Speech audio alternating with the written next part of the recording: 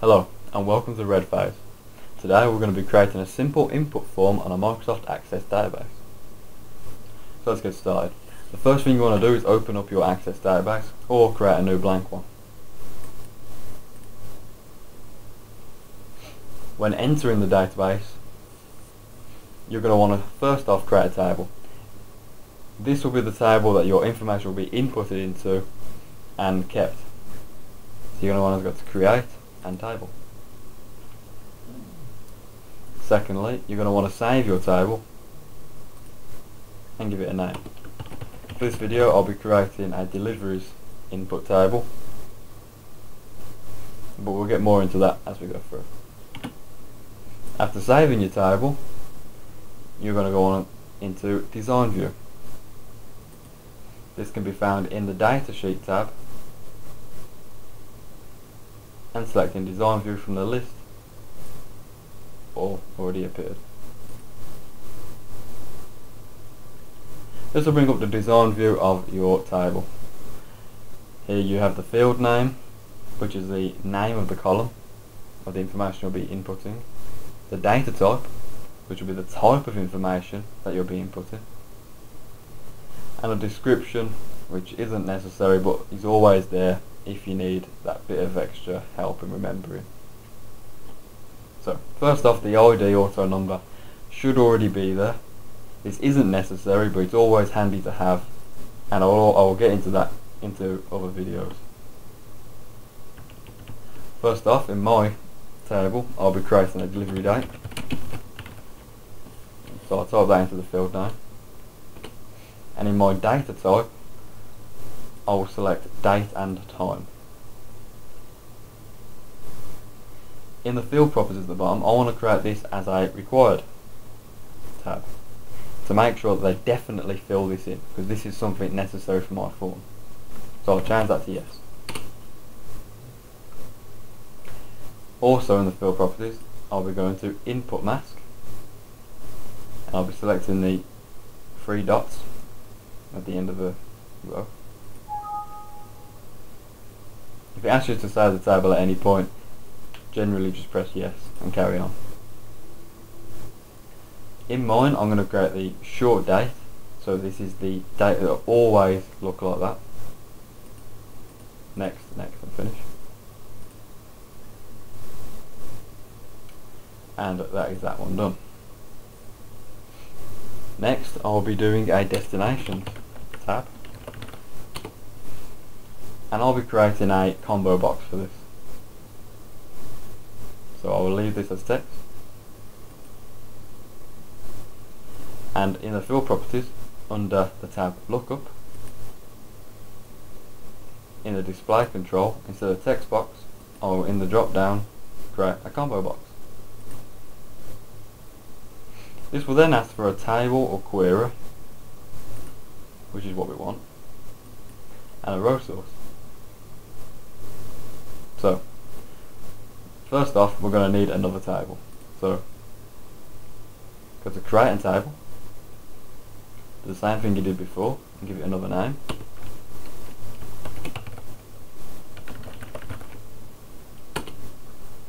And go to the design view. This time I don't want the ID auto number, so what I'll be doing is I'll be selecting the row and deleting it. I'll be then typing in destinations again and keeping it as a text box. After doing so, I will save the table and I'll go back into the datasheet view. I will then type in some destinations that will be delivering to. For this instance, I'll just use 3 destinations off the top of my head. And I'll save the table. So now we can close this. Back in your table, under where it says row source, you can now select what table you want to have your information come from. In this case I'll be using destinations. That's all you need to do for now, and we'll come back to this shortly. Again, I want this to be a required box, so I'll type in yes there. And that's all we need for now. In the next one, I'll be creating a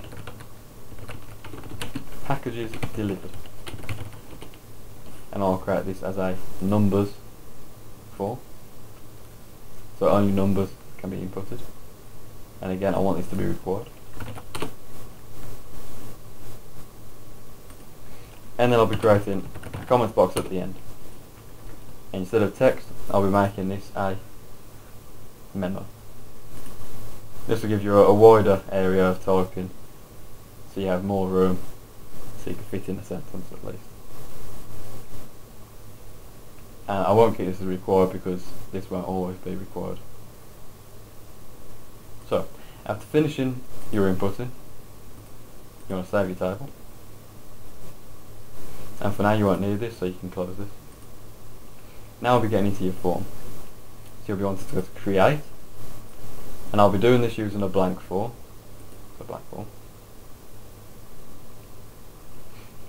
When opening your blank form, always give it a name to start off with. It's the best way of keeping it clean. I'll be using this as deliveries input form.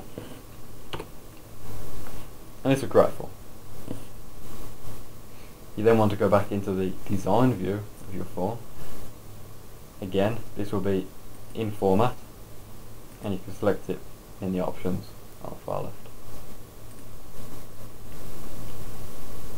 So, in your input form, you're going to want to give yourself a bit of room, a bit of breathing space. You're first then going to need a form header and footer. You won't necessarily need the footer, but you can always close this up after you finish with it. You're then going to want to put in your information that you want in your table. To do this, you want to go to the Add Existing Fields tab under the Design tab, and this should bring up a list of tables on your right. You're going to want to select the table that you want. In my case, this will be deliveries, and you're going to want to drag and drop all the columns that you're going to want in your form. So drag and drop them into your form. Right, to make this look good, or to format it to look good, you can do this any way you like, but I'm going to show you my way today. First off, I'm going to select the labels, which is the left side of the two. I'm going to cut them and paste them into the form header. I'm then going to align mine how I see fit, or how I want them to fit in, as shown.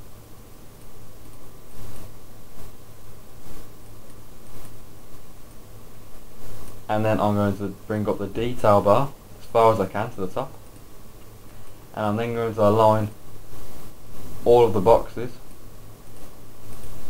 directly underneath them, and you'll see why shortly.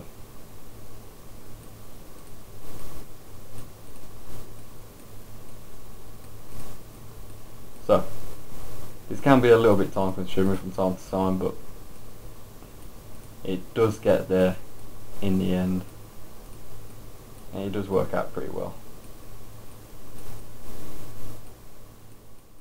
To sort out the layout of your form, you can then go into the formatting part of it.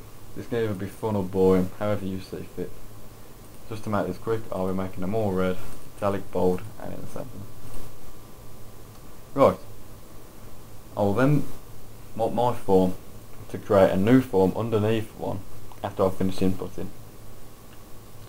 So to do this, I'll go to the property sheet under the Design tab, and I will select form under the drop down, or you can press the small box in the corner of your form. I'll then want to go to Format, and I want to select Continuous Forms. This will create a new form underneath every time I finish inputting. I then want to go to Data and create this as a data entry form, so it does not show previous data I've inputted.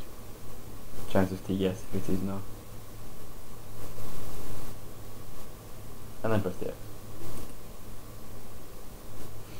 Then, to make sure that my form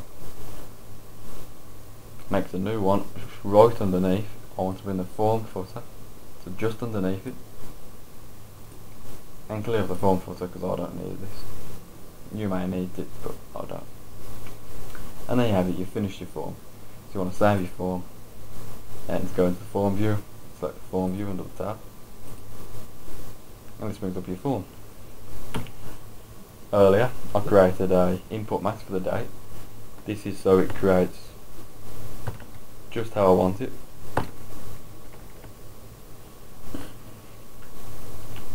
And you cannot input any differently, such as the year first or the month second. Under the destinations, I can either begin to type my destination or select it from the drop down.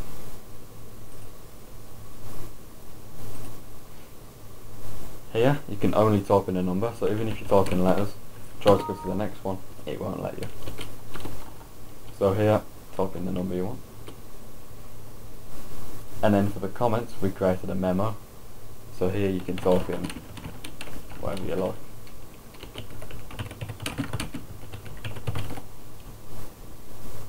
And as you see, as soon as you start typing at the top, it will create one underneath. And that is your form. There are many other different things that you can do to add on to this, such as creating a button after you've finished to take you out of it, or creating a button to go into it. But I will be creating a video soon to show you how to do that, maybe even add a password onto it. But for now, if you do have any questions or extra information you think could be added to the video, please contact us via our website or message us on YouTube or Facebook.